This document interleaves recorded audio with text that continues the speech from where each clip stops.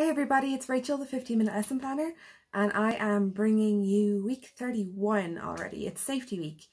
So normally I like to do safety week just before we do summer to reinforce some ideas about road safety, fire safety and water safety, because these kids are now big and boisterous. They're normally ready for big school, and I just like to have it in the back of their mind what to do if they need help. It's a really simple week. We make it super fun for them, but I know that they leave the classroom with these ideas of what to do if they're in an emergency in the back of their head, just in case. So the first thing that we do this week is a crossing guard drama.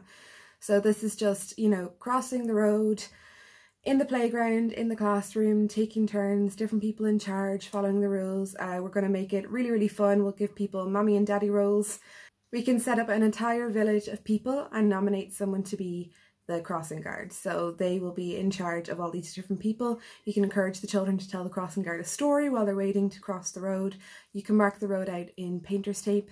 There are lots of things you can do with this drama. Really, really enhance the language, reinforce the community from September.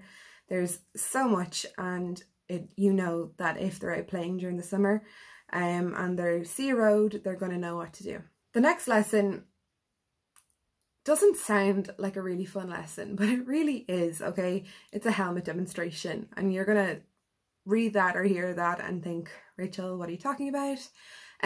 But if you get the children to bring in their helmets from their bikes or scooters, if you don't have any, you can go to a local bike shop.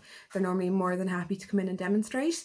If the children have their own helmets, talk to the local bike shop if you have one anyway, and ask if they'd like to come and do a demonstration for the parents about correct measuring and fitting. The children can look at all the designs and the children can try them on.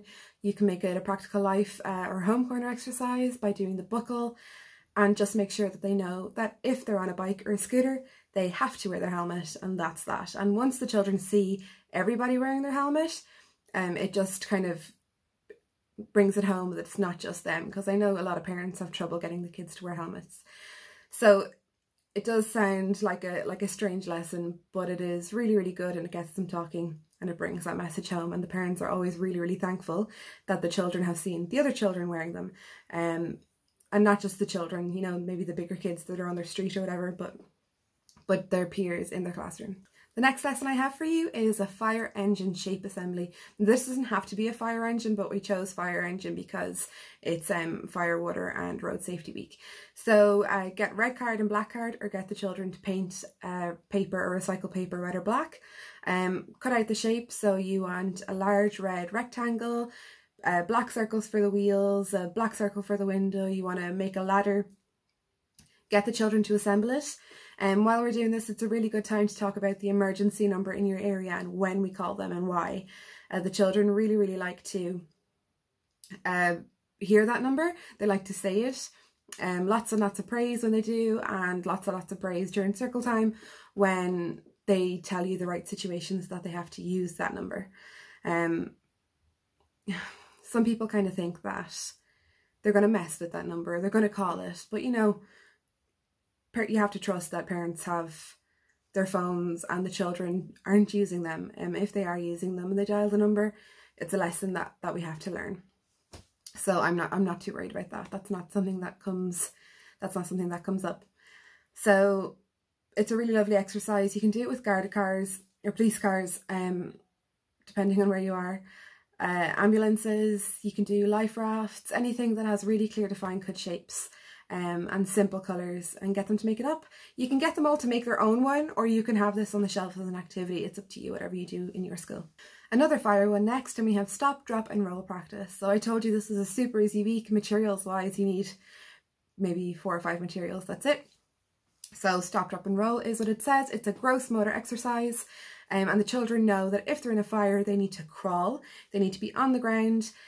If they catch fire, if they're in a costume that catches fire, if they're near a fire and they're feeling hot, stop, drop and roll.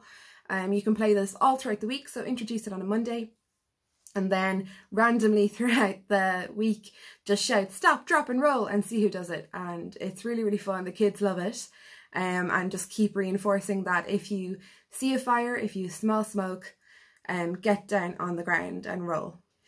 And the last one I have for you this week is a Lifebuoy ring toss. So you're going to put a cone in the middle of a group and get them to toss a hula hoop or similar. You can make these things out of paper if you want to do it in the classroom, or make it a big gross motor exercise for out in the classroom with everybody involved.